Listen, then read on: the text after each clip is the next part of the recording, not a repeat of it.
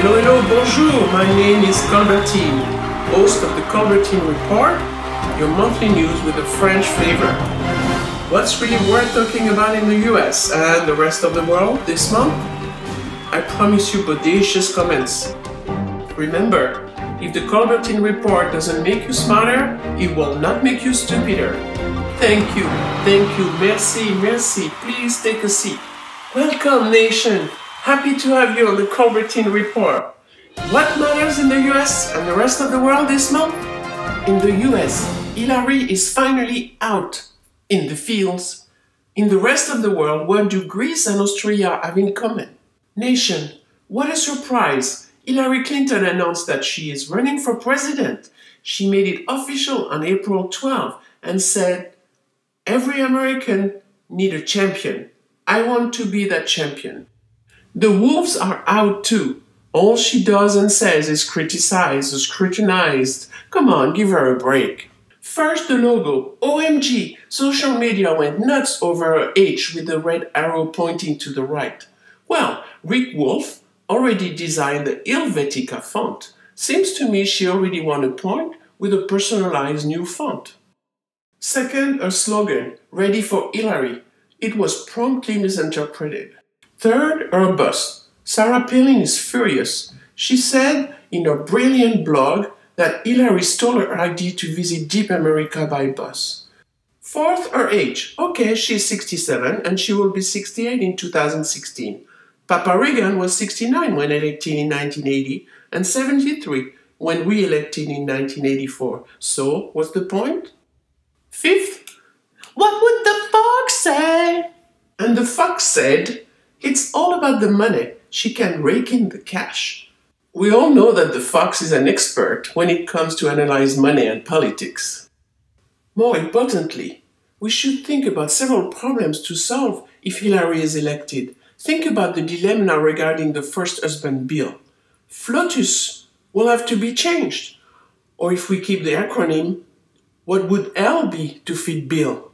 Drop the Y of lady and you get laid. Oh, yes, that's it. First lady of the US. Also, Hillary would walk first in and out of Air Force One and salute, while Bill would come next, carrying her vanity case.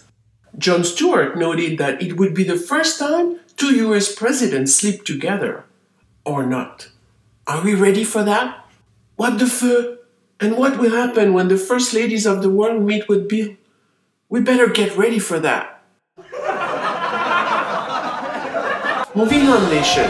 In the rest of the world, what do Greece and Austria have in common? Hot politicians. I present Greece Finance Minister Yanis Varoufakis, 54. He looks like the next James Bond. Hot. I present Austria youngest foreign minister in the world, Sebastian Kurz, 28, calling for a halt in nuclear weapons. He looks like Prince William when he had hair. Hot. Now, compare their looks with US Secretary of Treasury Jack Lew and US Secretary of State John Kerry. Why can't we have in the States George Clooney as Secretary of State or Brad Pitt as Secretary of Treasury? Come on, Obama, choose people who have the looks. They have to negotiate with Christine Lagarde. More chances to get what you want with Clooney and Pitt. Moving on, nation. Le mot, or as my friend Stephen Colbert said, the word. The word is welcome, or most of the people call this the White House Correspondents Association. And more famous is the White House Correspondents' Dinner. What started as an association of journalists in 1914 to create a code of conduct after President Wilson got annoyed with press conferences is now a powerful organization with an annual must-be-seen grilling exercise dinner. This year, Obama surpassed his anger translator. Cecily Strong, who looks like a mix of Sarah Palin and Monica Lewinsky, grilled politicians and media with great success. Obama laughed a lot, First Lady looked pretty, and many grilled VIPs swallowed their ego with a fake smile. What the fuck? Is it over already? Yes, it is. I wish you a great time until next month. And remember, If the Colbertine Report doesn't make you smarter, it will not make you stupider.